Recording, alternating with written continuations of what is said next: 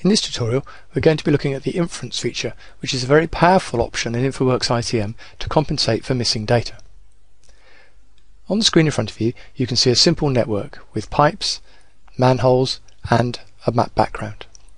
We can use the InfoWorks Trace tool to look at the connectivity of the pipes in the network.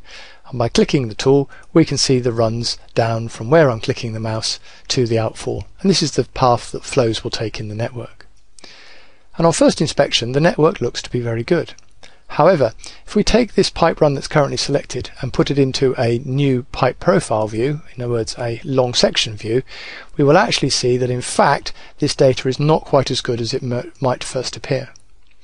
What we can see in the picture here very clearly is that there are a number of options where items of data have not been set. So there's no pipe diameter here, for instance.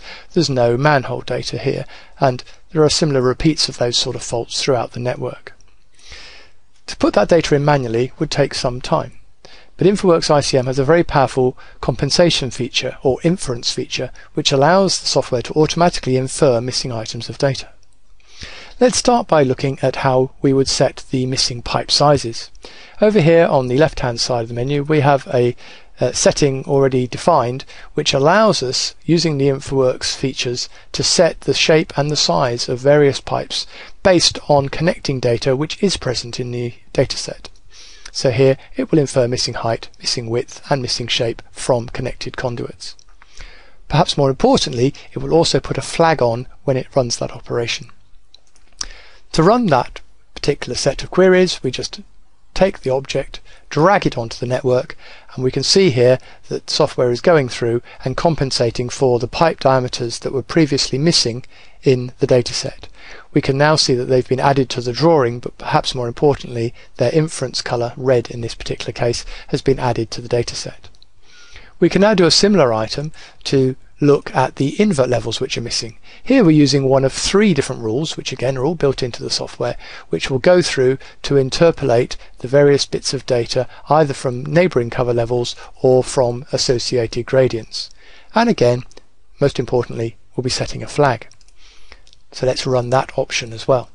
Just drag the item onto the dataset, and you can see as the toolbar goes across, we've got again more data being put into our long section view, more compensated information, and we can see the numbers that have been generated, and we've got the important flags.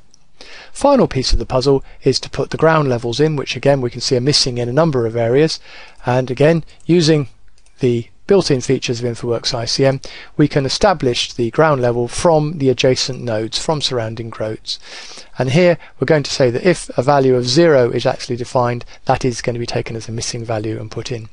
We can differentiate between blank and 0 if we need. Again, a flag. Take that final option, drag it onto the dataset, and there's the last piece of the puzzle.